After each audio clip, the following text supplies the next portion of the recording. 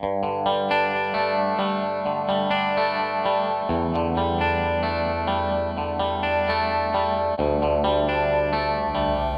YouTube and welcome back. You ever wondered how I get these oil galley plugs so perfect, or how anybody gets them perfect, or how to put them in, or why they look so perfect? Let me bring you right in and show you what I'm talking about, and then you'll see what I'm talking about. On these press-in plugs, you see how that looks factory? There's a little trick to this, and I'm going to show you the trick in today's tip of the day. And we're swedging the little ends on there, and it looks like you just took a chisel and that's all you did. Well, there's actually more to it than that. All right, so here's all the tools that I use to put in these little plugs here. What I do is Chevrolet fuel pump rods. If you're in this business, if you're not, go to a machine shop. They throw these away daily and you get these. A Chevy fuel pump rod is the perfect length. It's the perfect material. It is just, and I know some of y'all are thinking this finally a use for some Chevy parts. Stop it, we're not going there. And what I do is I will take and machine the ends of them. I'll even take and machine the ends different sizes, because Chevrolets also do change the plugs, and everybody has a different size plug. So I'll machine the ends. Here's the one I have for Ford FE. So I've taken it on a lathe. You can also take it on a grinder and machine it down to fit on the inside of the plug. One of the tips is you don't want to machine this down where it just barely goes in. By the time this gets pressed in, this is going to get stuck there. You're going to be frustrated. You're going to be like Tom. You're going to be throwing this across the shop, and we don't want that. That's the tip of the day. Don't act like Tom. So, all right. So we're going to push this in, and it's going to be looser, because when it gets pressed in, it's going to shrink a little bit, and that's okay. I have different ones. Also, if you can see the ends of these tips, I'll try to get in a little closer. If you see the ends of these chisels, these chisels don't go in the chisel box. These chisels stay in the area of assembly, and they look like chisels, and they are chisels. What's the difference? I've rounded all the ends. They're no longer sharp. These stay just in assembly. These are the ones that I do the swedging with. I have different ones to copy the factory ones in there, and that's what I use. So since they're rounded, they're not real sharp anymore. It's actually going to swedge the end and move metal. We want to move metal. We don't want to put a chisel mark on it. So now you can see those little lines that I'm talking about, and we're going to go ahead, and I've already started this one, and I thought, you know what, y'all may want to see this. This would be a good tip of the day. So I'm going to go ahead and put the block up on the back side, and we're going to put these in on the back. This block, I could do videos all day because there's tons of these on an FE. So let's get to it. All right, here's the ones in the back of the block. And here's 1, 2, 3, 4. Like I said, on a Ford FE, charge your customers by the plug. You'd make a lot more money. There's more plugs on this block than I don't think the space shuttle has this many plugs. So here we go. There's 3, 4 right here. That will be a good example because I'm going to repeat, repeat, repeat, and repeat. First thing we want to do, I use a Tabors. You can use RTV. Be careful. You don't want to get RTV inside of your holes. I like the Tabors because it's the way my uncle did it, and you know, why do I want to change anything? He did it. It worked. It works. I do it. Take a little something and just get it inside the hole there.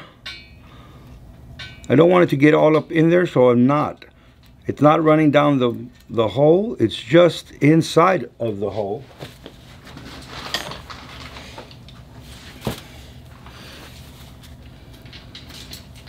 Look at that.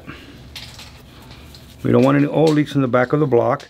When we're doing a performance engine, I'm going to tap these out. We're very rarely going to leave the factory ones. This is a restoration.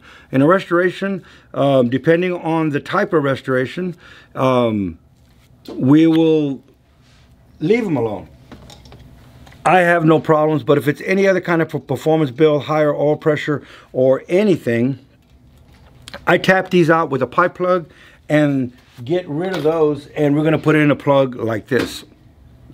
We're going to put in a screw-in pipe plug, especially on the back ones by the bell housing, almost always. Does that sound weird? But this is a restoration, so we're doing it the factory way. So we're going to drop in a little plug. Let's go ahead and drop that one in right there. Also, the size hammer you have. Remember, it ain't the size hammer you have, it's how you use it. So Tom always says. We're just going to go barely past. It actually has a stop on this one, so you can't go too far.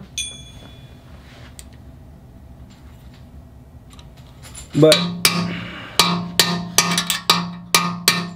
see, it's just getting snug, but it's not tight. I could probably grind a little more or machine a little more on this driver, but that's okay.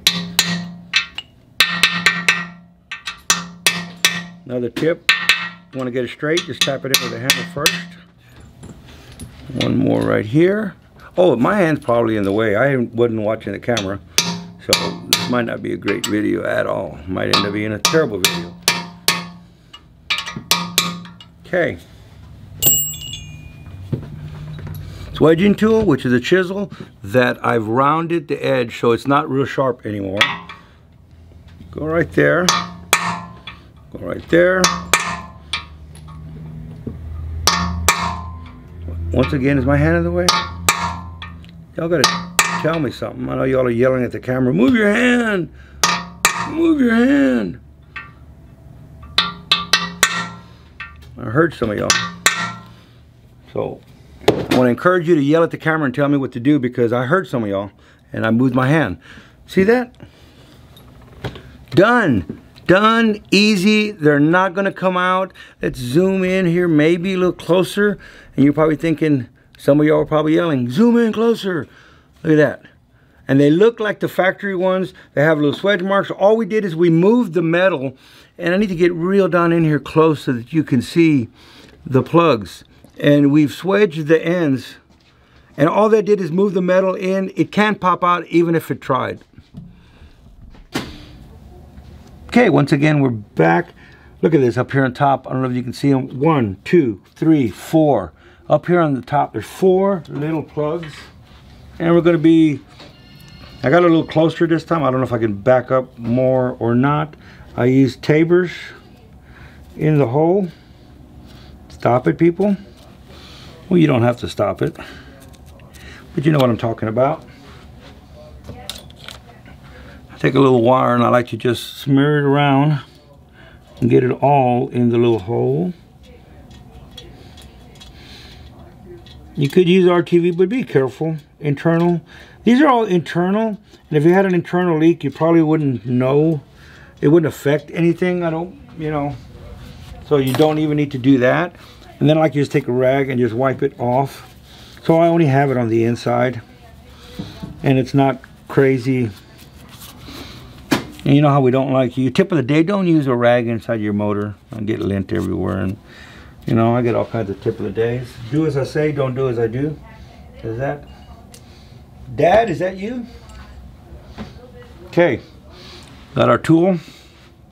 Remember, use tools, don't be tools. Another tip of the day. I don't know. All right, there we go. If you want to get it straight, you can tap it flat. That'll get it straight. Use your tool. Look at that. It does have a little step inside.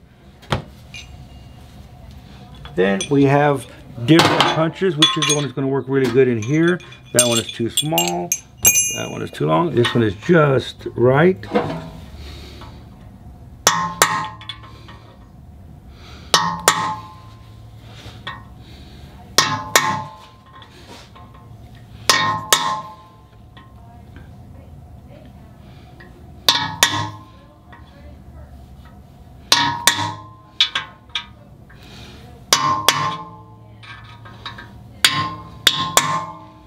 All right,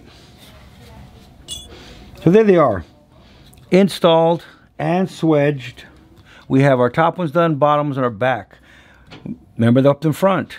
Another tip of the day, FEs. I could do tip of the day all day long on just an FE.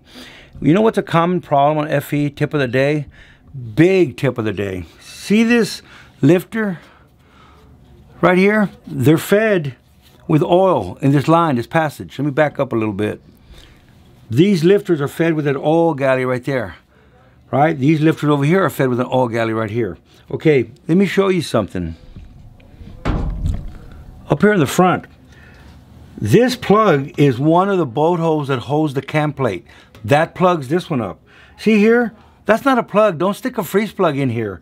That ain't gonna do you any good. You're never gonna have any oil pressure. You're gonna wonder why. You did an FE and you'll never wanna do an engine again. You know why? Tip of the day, there's a plug inside of here. Tip of the day. Let's get down in here and look. What am I talking about? What is Danny talking about? There we go. See that? Get my finger out of the way. There you go. See right there? That's the plug. Not here. Don't go putting a freeze plug up here. That's not doing a darn thing. That's the hole that they used to put in this plug. So tip of the day, don't forget we have an oil plug right there. All right. Since we're talking about it, let's get her done. Let's just get her done. Tip of the day. That's probably one of the biggest tip of the day, besides not using shop rags in your motor. And I don't want to hear all these comments about Danny's using shop rags in a motor. Oh my. Tip of the day, don't use shop rags in a motor. Now you don't have to comment and you feel like, you know. Tip of the day, don't drop the plug down in the distributor hole. Tip of the day, that's not good either. It doesn't go there. Okay, let's go ahead and get this thing done because I'm ready to do another motor. Look at that. Now we're not going to lose oil pressure off these lifters. The way that you'll always know you have low oil pressure and one side of the engine, the lifters won't have any oil pressure and they'll be collapsed. So if you have just built a motor or had someone build it for you and you have no pressure, now you know what it is. Look at that. Have another tool for the tool.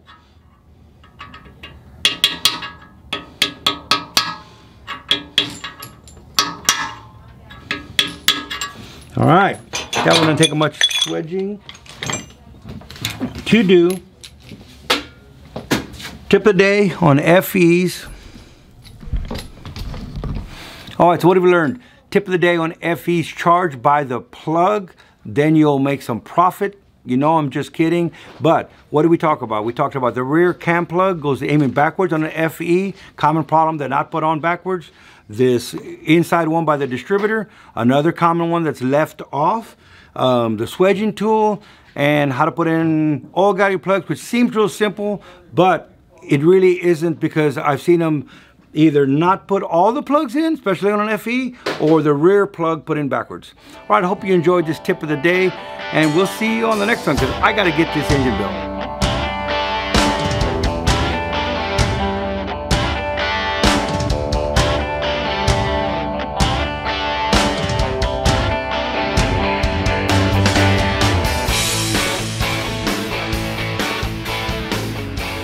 All right, since we're here giving you tips of the day, I'm going to give you the biggest tip of the day. And I know I keep on saying that Ford FEs, and I keep going on biggest tip of the day, is this freeze plug right here goes in backwards.